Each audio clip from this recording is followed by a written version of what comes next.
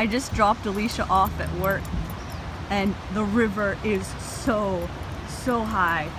Look at that. That's where Gypsy and I were standing the other day, over by the underneath the sundial bridge where the amphitheater is. That's where we were. The whole walkway. It's all down underwater. Oh my goodness. That is absolutely terrifying.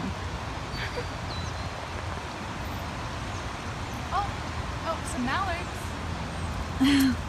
Where? Bye, Alycia. Have a good day at work. Thank you.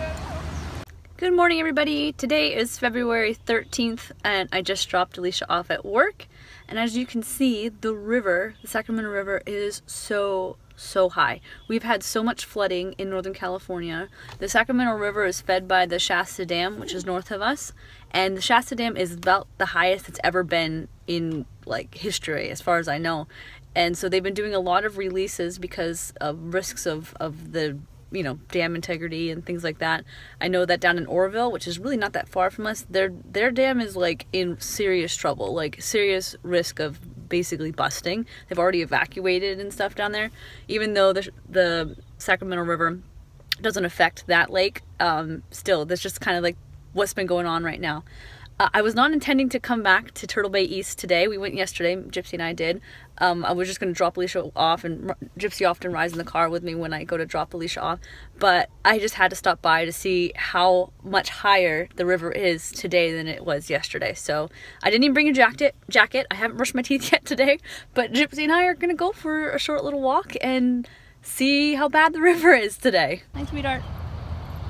Let's keep going, okay?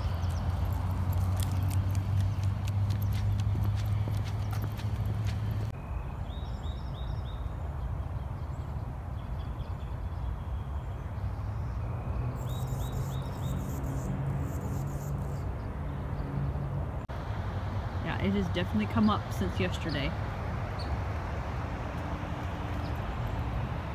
Let's keep going, Gyps. She's just lollygagging today. Maybe it's the cool weather. Hi, baby. You gotta keep up, okay? Here's Gypsy's favorite spot again. And it is, I believe, even higher than yesterday.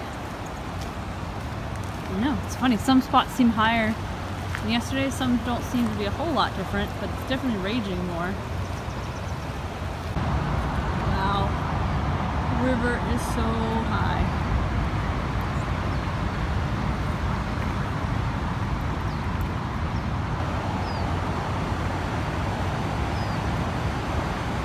This is crazy.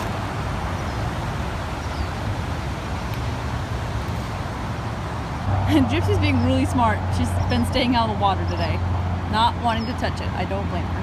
It's a little cold today anyways. Let's go to the car. Yeah, let's go to the car. Good girl. Now wait. Wait for me. Good girl.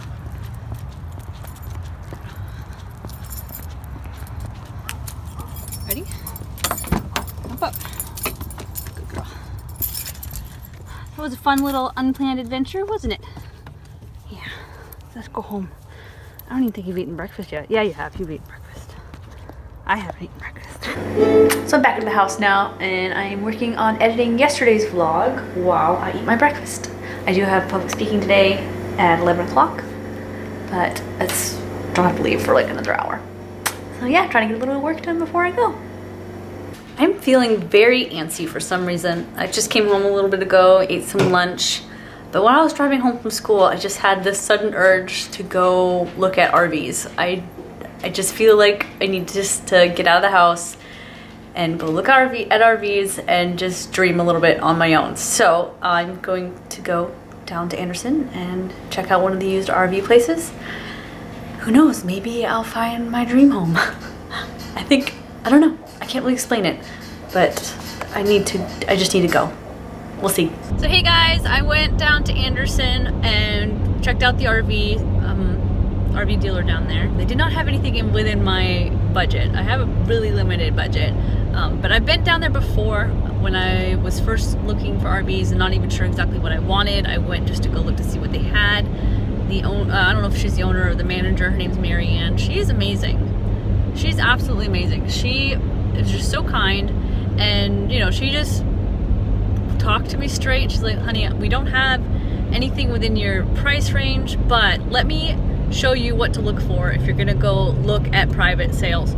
So she went and walked me through a couple of her units and opened up panels and showed me, hey, this is what you need to look at for the refrigerator. She told me what to look for to see if the fridge is starting to go bad. She told me how to check to see if there's water damage. And it was like, she just sat down with me and basically gave me all these checkpoints for me to check when I go to look at private sales. I'm gonna go look at a private sale on Wednesday and have felt kind of nervous about it because I don't really know what I'm looking at, and I'm really afraid about buying something that's more than I can handle.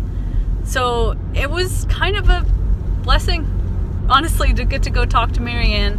And when I do get my RV, she'll probably be the first one I go back to get any maintenance done that this thing might need, because she was just so kind and so sweet. So if you're in Northern California and you're looking to buy a used RV, well, she has new ones too, go check out Anderson RV Sales and Rentals. I'm not sponsored whatsoever, but hey, she was really cool. Now it's recording. Okay, what am I supposed to do? I don't know, whatever you want. Okay. This is your moment of truth. This is my moment of truth. Today I was working and there was some, I keep wanting to say refugees, but evacuees.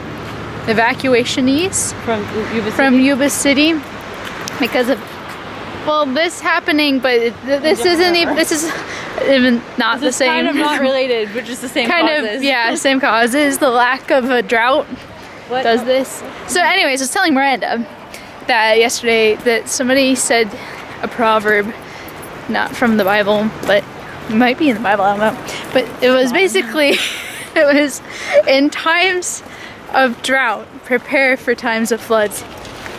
Okay? Because it's not good.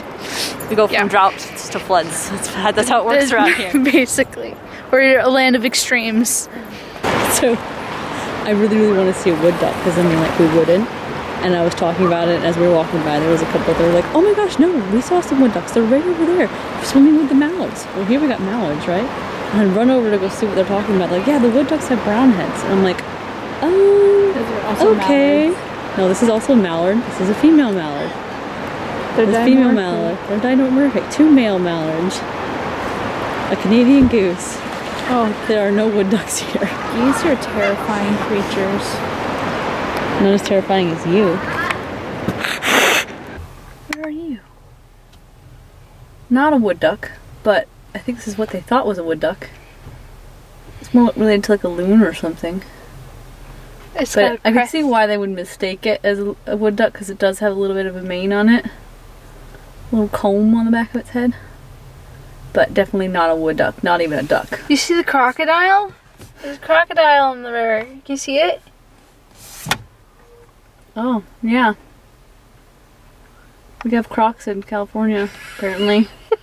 Not even alligators, crocodiles. Well, there's some more out there. I don't know what that is. More crocodiles or more birds? More birds. No, that's the only crocodile. There's another mallard. We also have a nice little flock of red-winged blackbirds, which we already know is one of my favorite blackbirds. Somebody put some food out there for them.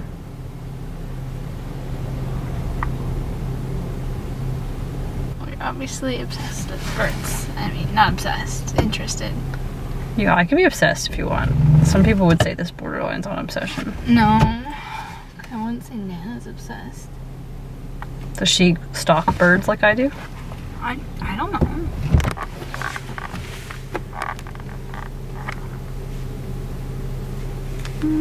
I haven't eaten since breakfast. Alright guys, I'm wrapping it up for the night. Alycia just made delicious dinner. It's one of our favorite meals, Cincinnati chili. Do we have any other Midwesters out there that know what I'm talking about? So good. We eat it on spaghetti. It's delicious. We're all full with food babies. I'm just putting away dishes and watching Pro Jared plays. What is he playing? Resident Evil 7. While I do that. And I've got some reading I need to do tonight. And then I'll probably turn in early because I've been super, super tired. Thanks. What? But like, What? The breadsticks haven't arrived yet. Breadsticks. What about breadsticks? I have a friend. I have connections. I'm also thinking about making cookies. Girl, finish your thought before you move on to the next one.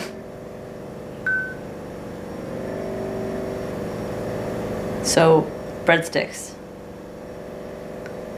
I have a friend. I have connections.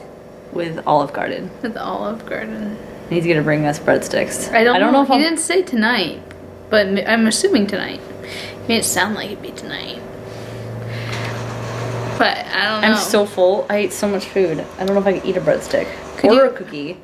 I would eat a cookie if you made them, but that would be like, you should make cookies for tomorrow because I was planning on eating sugar tomorrow. If you make cookies for tomorrow, I can eat them tomorrow. But we're gonna have ice cream tomorrow. Are we? Okay. Are we? I don't know. Are we? I know I'm gonna have turkey tomorrow at lunch. Going Guys, this is my to sister. a very special friend's house. This is my sister.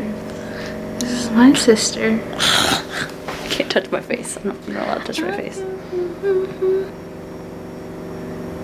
Wave goodbye. Good night. Little kiss. That's what we do. Bye, guys.